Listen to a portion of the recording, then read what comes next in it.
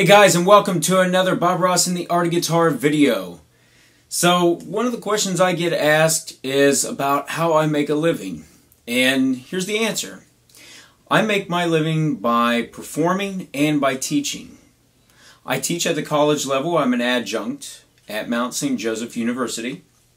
And then I also teach around the area. Westchester Academy of Music is the other primary place that I do teach. I do Skype lessons as well, and I do have lessons that maybe some of you have come across on musiclessons.com. So one of the things that I want to discuss is for those of you who are thinking about pursuing a life as a musician, as an educator performer, I'd like to kind of give a little bit of a rundown of what goes on, at least for me. So the big thing is that let me kind of start back a little bit in the beginning here. So I've always had a big obsession with the guitar, and when I was in high school first learning to play, I didn't have any music lessons, and it was just me trying to figure things out by ear, watching VHS tapes to see what I could do. And of course, dial-up wasn't the friendliest when you were trying to look up some information on guitar and learning how to play songs. And a big influence for me was Metallica, so I was trying to look up music from Metallica. Go to click the page, about 30 minutes of waiting for one page to load. And, at that point I was like, well, forget it, I'll just figure it out, try to figure it out by ear. So for me, the guitar was always something that took a big part of my time because I was so obsessed with it. I would come home and at least 5 or 6 hours having the guitar in my hand every day. And I never got tired of it, never got burned out by it. And maybe that was because I didn't have a teacher that was showing me anything particular that wasn't of interest to me. But I do think that maybe it would have been great to have that, as part of my foundation. That way I didn't have to go back and learn some of the things that I should have known, at a later stage in my development. So for me, it was no question at that point when I started playing guitar that that's what I wanted to do. So that's a huge thing, having that.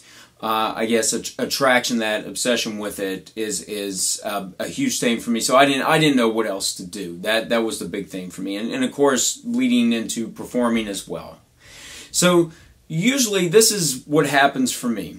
When I first got out of grad school, the big thing was looking for gigs and teaching opportunities, and I lined up some of those things.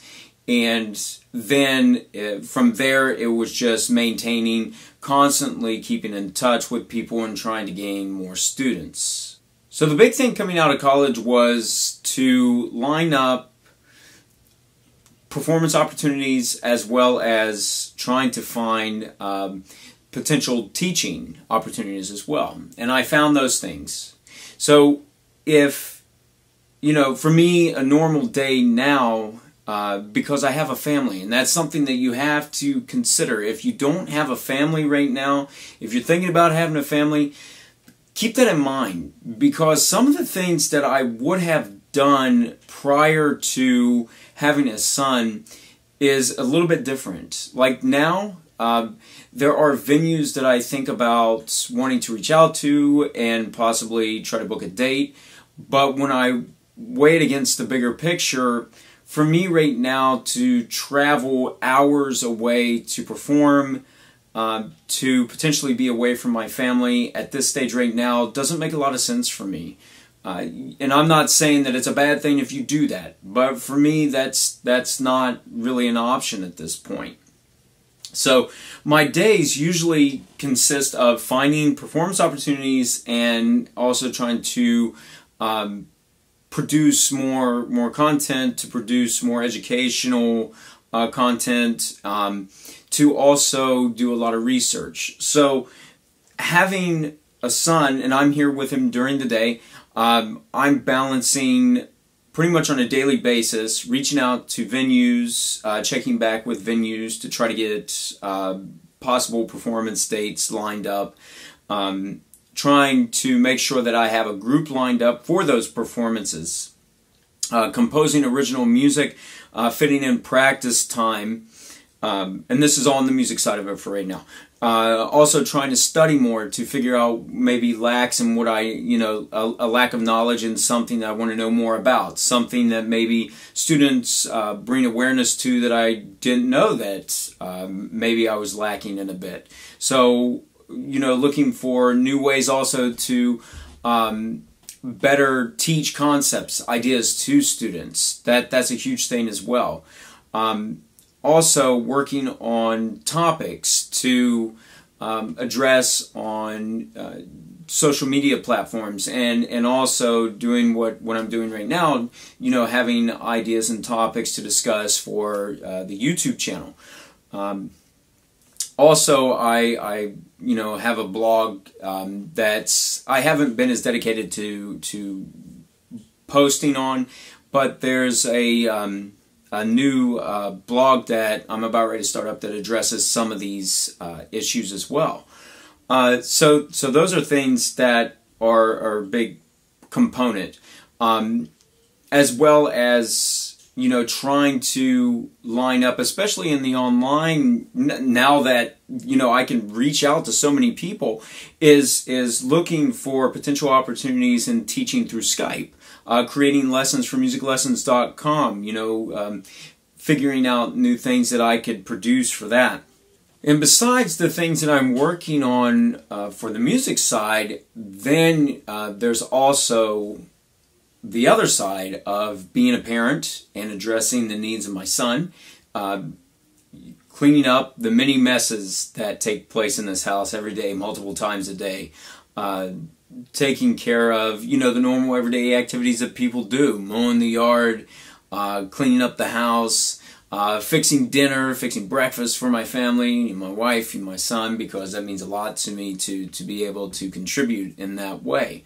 Having a wife, understanding that there are performances that I, like I said before, that I don't want to do because that would take more time away from the limited time that I do get to see my wife, because my wife and I work opposite schedules. I teach in the evening, she teaches during the day, we trade off, and then when I get home, it's about time to go to bed. So we don't always get to see each other as much as what we would like at this point in our life. There's also, like I said, the performance side of it, where you're lining up gigs, and on the weekends, that's usually when I perform. You have to think about some of these things about whether, the education and the performance side. I have to turn down opportunities to perform if they conflict too much with my teaching schedule. So there's been opportunities to go out and perform during the weekdays, but I can't necessarily do those because then I'm losing out on a week of, getting to see my students again, to be able to make sure that they're working on the material, that they're understanding what they need to understand, as well as, and yes, this is a big thing to think about, is that I'm also balancing, well, if I do have an opportunity to do a performance compared to the teaching, the financial balance of that, like what's going on, what's the bigger picture of that? How's that going to affect, the end of the month balance of what I'm making per month.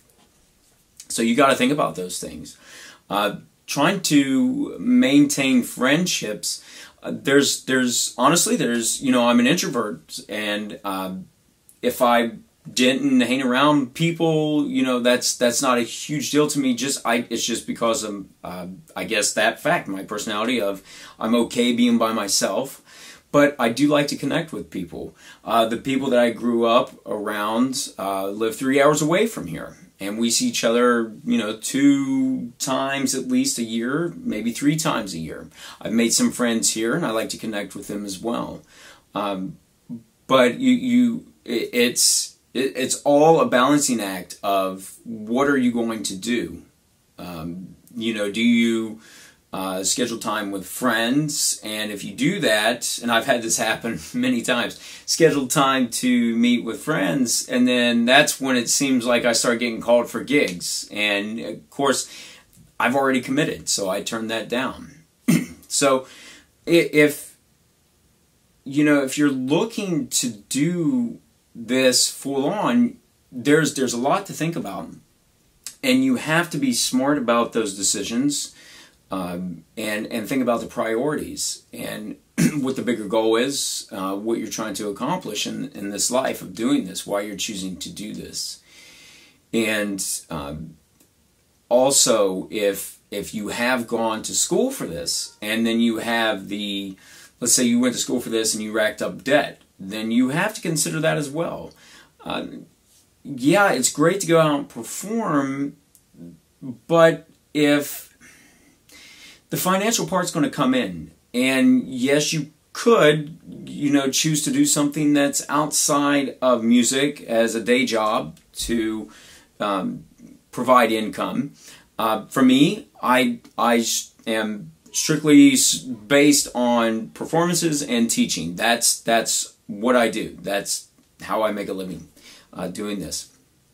And, which is providing me the opportunity to have a house and a car, and, to buy things. Because sometimes I think the perception is that being a musician, you may not be doing too well, and there's no way that you can do those things. But yeah, you can. You have to be smart about things, and you have to prioritize, and you have to work on aspects of the financial side of budgeting, and you have to be aware, and hopefully, during, for this video series, I want to talk more about these things coming up as well.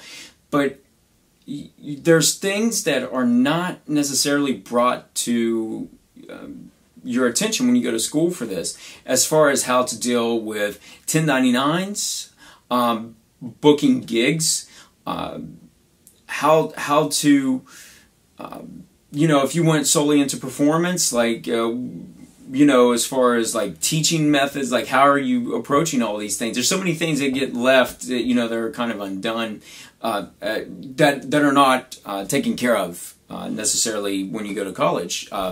And it's things that you have to continue to study outside of that, which also reminds me,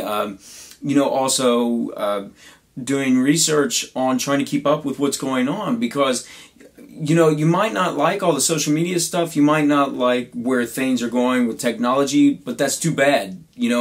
I, for the longest time, didn't have a cell phone. I wanted to stay away from social media platforms. But you know what?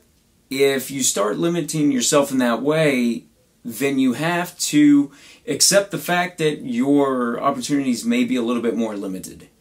So, I hope that provides a little bit of insight for some of you who are interested in pursuing this type of thing, doing music full on. It's just a few thoughts that I've been thinking about lately, and if there's any questions, please feel free to ask, or if there's comments, make sure to leave a comment below, because these type of things are important to discuss. There's so many opportunities online to see, how do you play scales on the guitar? How do you work on comping? I mean, and those are things that I like to talk about too. But what about the other side of it, for those of you who want to do it more as a profession and not just a hobby, right?